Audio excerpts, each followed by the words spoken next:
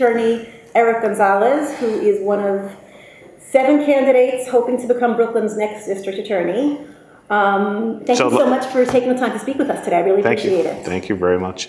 So I am currently the acting DA in Brooklyn. I've been the acting DA since Ken Thompson passed away this past October. Ken Thompson came into the district attorney's office really with a mission of making sure that there was equitable justice in Brooklyn. As acting district attorney now, as DA hopefully if elected in the future, what would you see as your personal mission? You know, I came with Ken. I was in the office. I had been serving as a bureau chief of one of the trial divisions. And when Ken got elected, he reached out to me and he asked me to join his executive team.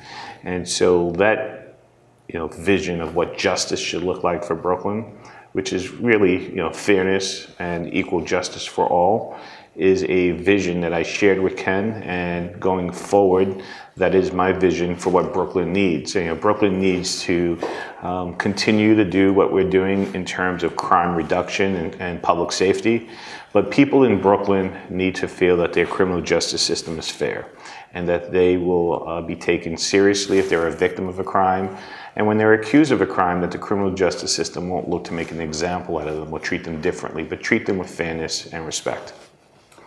For many years, the DA's office, before Ken Thompson came into office under Charles Hines, was dogged by allegations of favoritism towards Jewish power brokers. Do you think that there was any validity to those claims? I don't know the politics behind what motivated, DA Charles Hines and his connections. What I do know is that the community is an active community and often is a community that needed to be reached out to, because for a long time, and we'll jump right into, I think, one of the main issues that dogged Charles Hines in his tenure was this issue of allegations of sexual abuse in the Jewish community and the religious Jewish community. And I think that the community was scapegoated in some ways, because I think that the community was not unlike many other communities, that the issues of sexual abuse exist in all communities. And it was something that I think took place that was unfair to the community, because it gave the impression that the community had a problem that didn't exist in other places.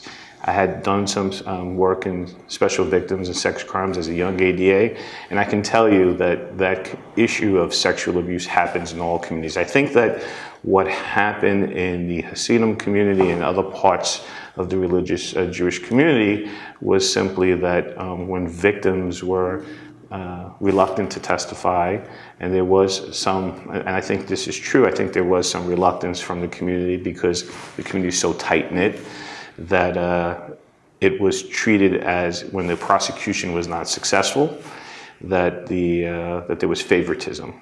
And I think that it's very important for all of us to say that we have to do better in getting witnesses to come forward, but we also have to make sure that we are not putting children and people who are reluctant to testify, that we would not want a criminal justice system that would force them to testify by arresting them or arresting their parents. And I've seen that happen in different parts of the country where victims have been forced to testify under the threat of arrest or actually get arrested.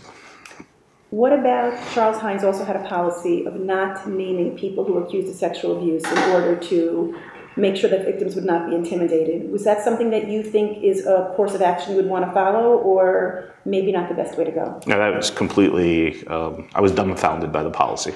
We want to treat every community the same, right? And we want to have fairness for every community. And to say that we would not identify some people, but in other cases we would do that, was wrong-headed. And I think many people tried to advise the former DA not to do that policy, but when Ken Thompson and I took power, that was one of the first things that we ended. Let's get the other elephant in the room that no one likes to talk about out on the table. Drug abuse. I don't know if you're familiar with the name Malky Weiss. Malky Weiss died on June 24th. She lived in Borough Park. She was 20 years old, heroin overdose. The drug epidemic has skyrocketed in recent years. In the Jewish community alone, since January, there have been 60 fatal drug overdoses in young people. What would your thoughts be on, in some way, maybe kicking things up a notch on drug dealers to just somehow try to put an end to a plague that is just killing so many of our young people? Great question. Listen, the opioid epidemic in New York City has skyrocketed. In Brooklyn, we've seen an increase. We've been very successful in bringing down the homicide rate in Brooklyn. When I was becoming a prosecutor in the 90s, Brooklyn had about 821 homicides. And last year, we had roughly 127 homicides in Brooklyn. This year, we're doing even better than last year, which was the second lowest number. But our opioid overdoses have increased. And last year, we had over 350 people who died from some sort of drug overdose in Brooklyn.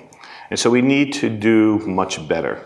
I think the answer to this question really is going to deal with trying to take some of the shame away from families whose children are using opioids and heroin, including in the religious communities and the immigrant communities, because there's a lot. It's not just in the Jewish community, it's in a lot of immigrant communities. It's actually in a lot of fairly well-to-do and middle-class families, but they're afraid to go call the police or get help. We're creating a program here in Brooklyn which is trying to deal with that. I want to deal with this opioid epidemic as a health issue instead of using our criminal justice system, because what we've done too often is we've arrested people for using heroin. And because we've done that, people have been reluctant to call the police or get law enforcement involved. And then we try to backdoor them into treatment through places like drug court. The problem with drug court is that many people don't succeed. Heroin addiction and opioid addiction, we know the science tells us there will be relapses. And often these people wind up serving prison time because they couldn't complete the program. So I'd like to treat it as a health problem, and this is what I plan to do. I plan to hire drug counselors in my office. Currently, the office has never had drug counselors, and when people call the police or the police get involved, and we go down to the precinct and we see a person who is not a seller, but just a user and addicted to the drugs, we give them the option right then and there to come with the drug counselors and get them into rehab. And then we have to talk about how we're going to do rehab, because we need to have culturally sensitive and competent places to do this rehab. Because if you have someone who's religious and going to follow kosher dietary laws and Sabbath, then we have to have a rehab facility that can deal with their religious concerns. And it's just not in the Jewish community, it could be in the Muslim community, it could be in all kinds of communities. We have to make sure that we have the resources in our community so that people who actually seek treatment. I should not be using the hammer of sending you to prison because you're addicted to drugs to get you to get treatment, because we've seen that before. What happens is people wind up going to prison. And the real movement now is to free up our tax dollars and free up our prisons from people who are nonviolent people who are addicted to drugs. So I'm hoping that when we start this program, we can really treat the supply of it. We'll go after the major distributors. We've done that. We've actually done 2 of the largest heroin cases in Brooklyn history. But then we have to deal with the demand. And I think that people will be more likely to seek help if they didn't think they were going to be in criminal trouble. And I'll say one last thing about this. In many of the homicides that happen, those people overdose, when the police get up there to the house, the family's already cleaned out the hypodermic needles, they've cleaned out the heroin, because they think that everyone's going to get in trouble. And so what we need to make sure is that people also understand that if you call the police, if you assist someone who's in distress from heroin abuse, that the law we won't prosecute you. We'll never prosecute someone who's trying to help a person.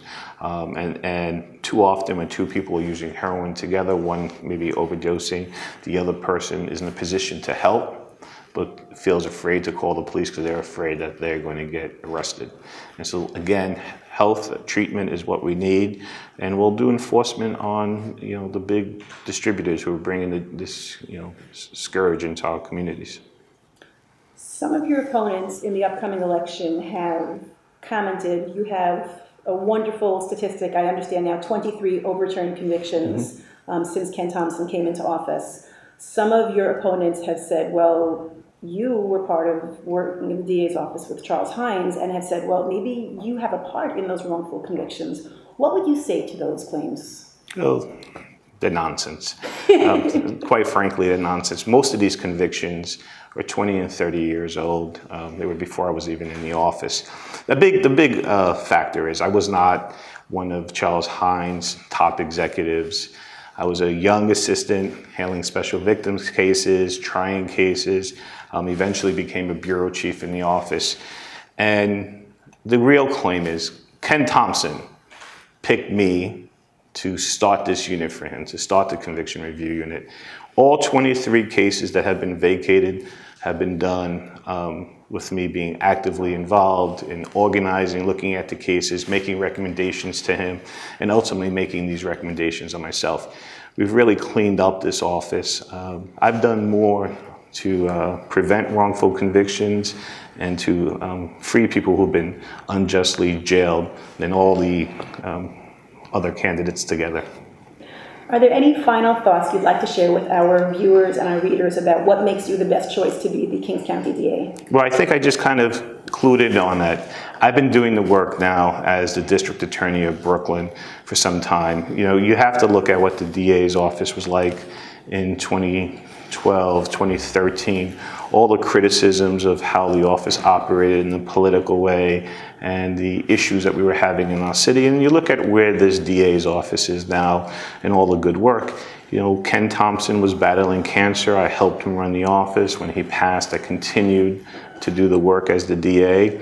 I am so proud of the office and what we've accomplished. We've really managed to keep Brooklyn safe. And I think that the average person in Brooklyn believes that we're in a much better place with our criminal justice system in Brooklyn today than we were a few years ago. And I've been a big part of that. Terrific. Thank you so much for your time, Nice to meet and lots you. of luck on the primary. We hope to hear great things coming out of this office. All right, thank you.